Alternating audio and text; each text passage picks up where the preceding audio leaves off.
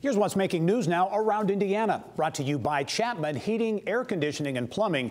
The man for all seasons, Chapman. ChapmanHeating.com. Well, in April, we introduced you to a Grant County restaurant that quickly pivoted as the pandemic began to take hold. Ivanhoe's is an institution in Upland, adapted to the new reality of eating out by embracing a throwback strategy. Customers were served food in their cars, like they were when Ivanhoe's first opened as a drive-up in the 60s. Since then, business has been booming. The restaurant is at 50% seating capacity and still serving people in their cars.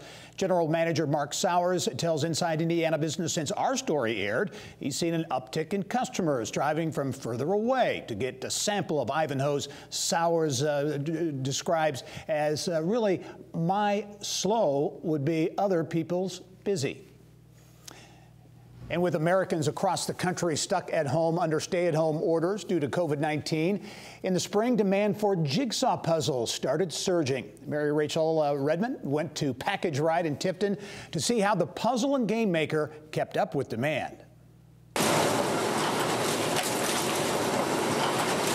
With non-essential businesses shutting down across the state, Package Ride in Tipton, Indiana was no exception.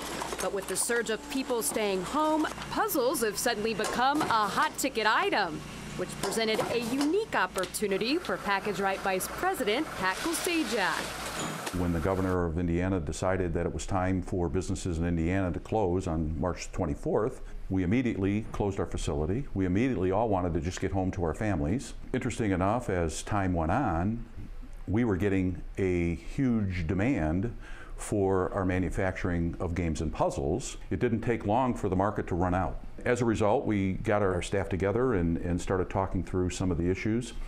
I proposed a letter to the governor's office, and I asked for permission to open up under certain restrictions and certain circumstances. I was granted permission.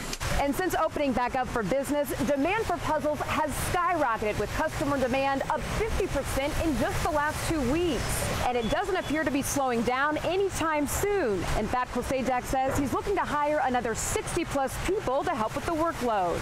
During this time of the year, we would have 130 to 140 people working. We're averaging right in the neighborhood of 60 to 70 across 2 shifts. We employ locals. 90% of the people that work in this facility drive less than 25 miles to get to work. We're averaging right in the neighborhood of 60 to 70 across 2 shifts.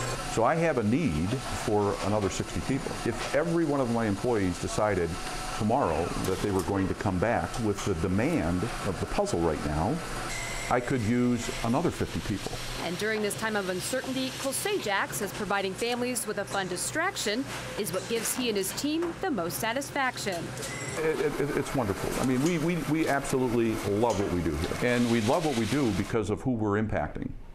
And when people are working our puzzles, and we know that we're the ones, and when we go to the websites and we see the great feedback that we get from the puzzlers out there, it just drives you. It drives you to want to do more.